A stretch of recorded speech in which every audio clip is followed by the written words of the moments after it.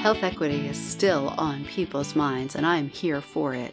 Maybe you can define health equity, but what does it mean to you?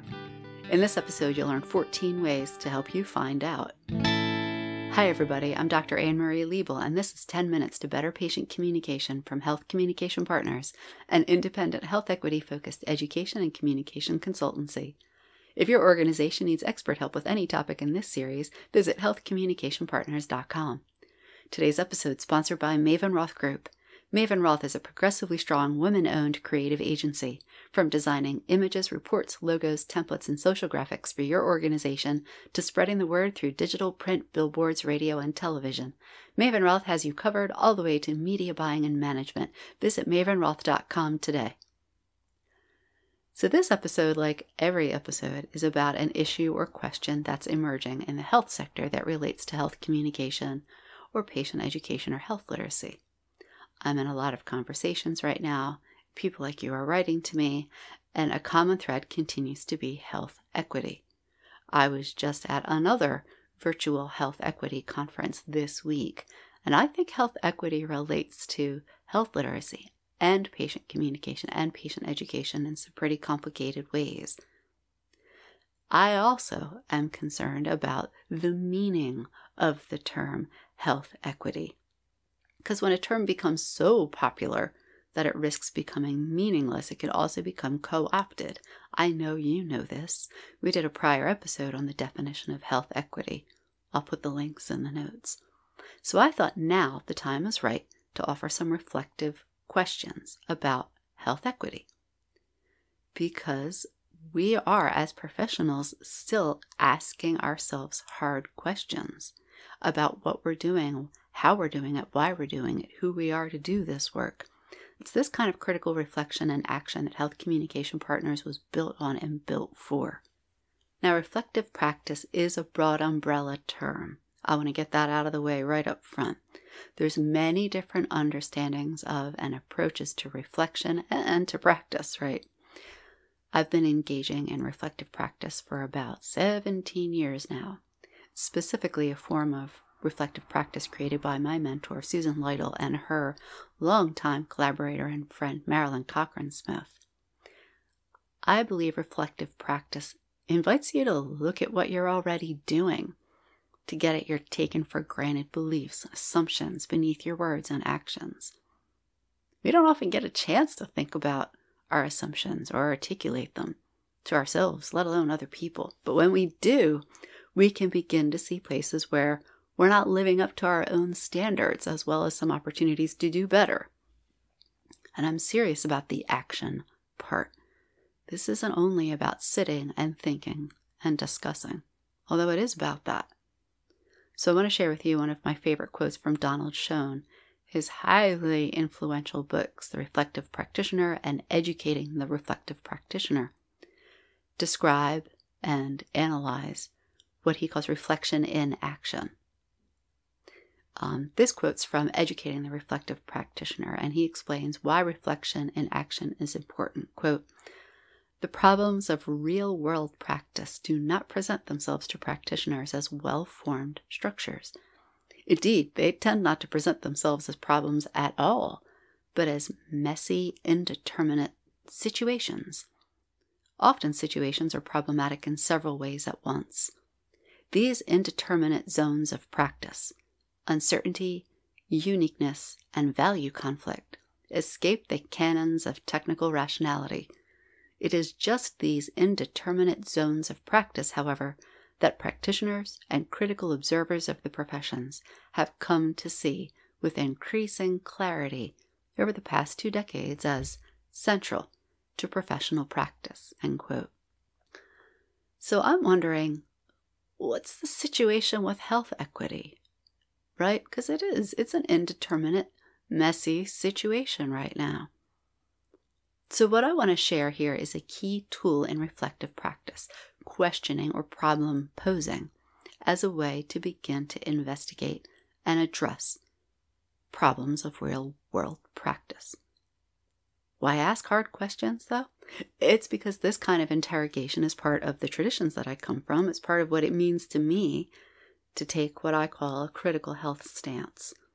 I believe that any equity-oriented approach to the work that we do, to health communication, health literacy, patient education, research, theory, practice, policy, it all necessarily involves our using terminology, our using discourses, and our engaging in practices that are also grounded in equity and justice. And we can find out if that grounding is there by starting to ask some hard reflective questions. So I'm going to give you 14 prompts that you can ask yourself when you want to engage in some critical reflection. These questions are designed to get at your taken for granted beliefs, the things that we don't typically get down to, right? But then we turn explicitly to action, because after each question there is always a follow-up. What implications does your answer have for your practice?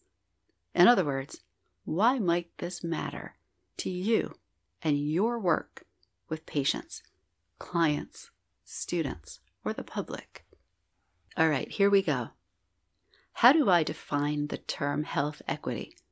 What does it mean to me now? When did I first hear about health equity, and in what context? Where do I see and hear the term most often now? Who do I know that historically has written or talked about health equity? Who around me talks about health equity now? What have I noticed about how other people or groups use the term health equity? What is health equity typically mentioned in relation to? What counts as health equity work? How would I know it when I saw it? What does it mean to do health equity related work? Who does health equity related work? Who doesn't? Have I ever seen anyone take action on health equity or on something health equity related? What was it? Have I ever taken action on health equity? Who seems to be the subject or target of health equity efforts? Who is not often the subject or target of health equity efforts? How might I be able to tell if some policy or practice is advancing health equity or not? What do I see as the relationships between health equity and racism, between health equity and discrimination? When is it difficult for me to talk about health equity related issues? How confident do I feel talking about health equity with my friends? On a scale of 1 to 5, how willing am I to talk with my colleagues about health equity? Where, with whom, or on what health equity topics do I feel uncomfortable, shaky, uneasy, unqualified? What do I think is missing in conversations about health equity? Who is missing in conversations about health equity that I'm in? What do I think health equity has to do with me in a practical way, if anything? What does health equity have to do with my personal life, if anything? What parts of my everyday practice first come to mind when I think about health equity? What parts of my practice don't have much or anything to do with health equity? How much do I consider health equity to be an individual concern, and how much a structural concern? And finally, what questions do I have about health equity now? Again, the important question at the end of each of these is always, what implications does this have for my practice? Reflection, the way I practice it, is designed to press in to the stress and messiness of practice, not deny it. Ideally, reflective practice isn't something that you do just once in a while. It's a practice. It's constant. So I encourage you, don't do this alone. But whether you reflect with others or alone in your thoughts, intentional and systemic reflection is a powerful tool. It invites us as professionals to imagine other possible practices, roles, and relationships, which means it's ideal for those of us deeply committed to health equity and entirely uninterested in going back to normal. This has been 10 Minutes to Better Patient Communication from Health Communication Partners. Audio engineering and music by Joe Liebel. I'm Dr. Anne Marie Liebel. Thanks for listening to 10 Minutes to Better Patient Communication from Health Communication Partners, LLC. Find us at healthcommunicationpartners.com.